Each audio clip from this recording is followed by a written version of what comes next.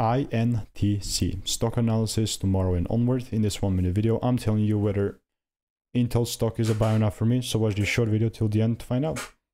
Intel or INTC stock, it's pretty bearish. You know, it's going down for the current price. I'm bearish. You know, as I said, if it pulled back into the supply zone, it gave me the rules.